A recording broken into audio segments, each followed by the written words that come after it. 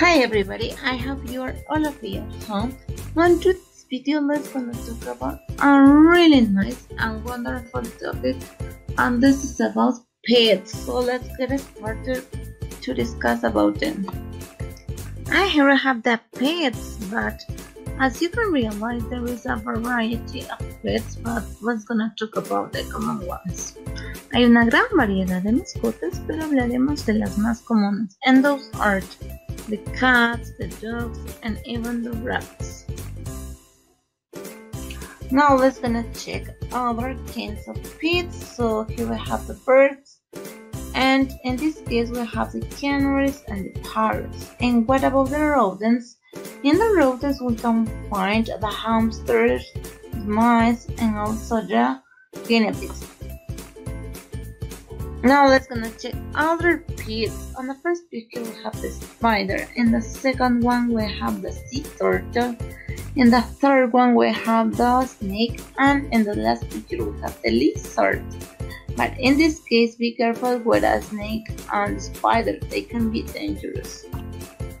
Let's gonna describe our pets. So for this we're gonna start with a pet's name, es decir, el nombre de nuestra mascota.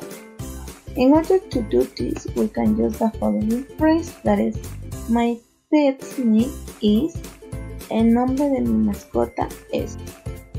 In order to express our pet's age, es decir, la edad de nuestra mascota, we can use the following phrase, it's years old. For example, it's 90, it's 10, it's 15 years old. Es decir, ¿cuántos años tiene nuestra mascota? We can also describe our pet's color, el color de nuestra mascota. For doing this, we can use the phrase it's, and then we can add the color or colors. For example, here we have it's black and white, es negro y blanco. We can also describe our pet's body parts, es decir, las partes del cuerpo de nuestra mascota. And for doing this, we can use it has, que significa tiene. So for example, I'm gonna describe the cat. It has paws and whiskers. For describing our pet's abilities, we can use the following phrases. It can't, that means puede, or it can't, that means no puede. So here we have two examples. It can run, it can fly. Guys, thank you so much for everything. Bye bye, have a nice day.